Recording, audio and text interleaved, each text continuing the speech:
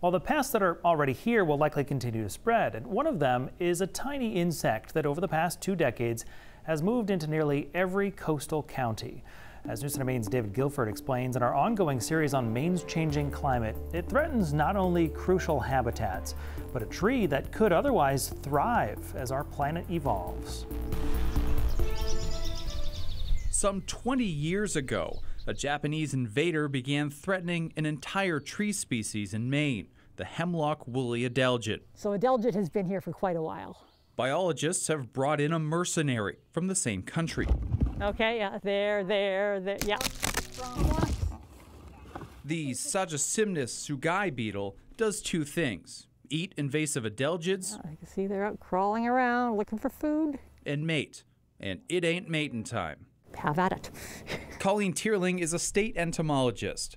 On This Morning, she's with Maggie Cousins from the Maine Coast Heritage Trust, walking through the Woodward Point Preserve in Brunswick, deploying beetles on infected branches as they go. Are those dead? No, those are alive. Hemlocks are really important for preserving ecosystem stability and preventing erosion. Tierling compared hemlock woolly adelgid to the aphids you may find on your backyard flowers. Kind of puffballs of waxy wool, and under each of those is a little adelgid.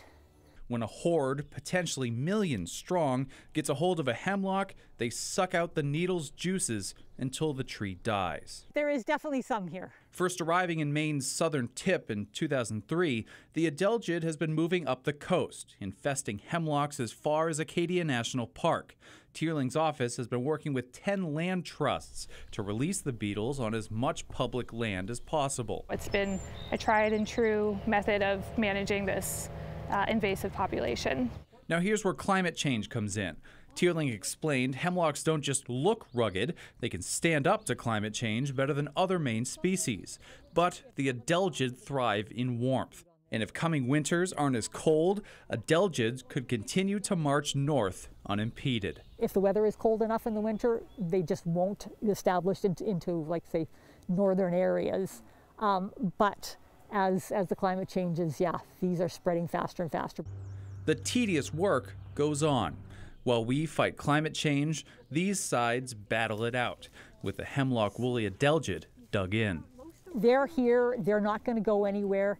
So biological control has the potential to keep the numbers down to a level where the trees can survive with them. In Brunswick, David Guilford, News Center, Maine. Okay.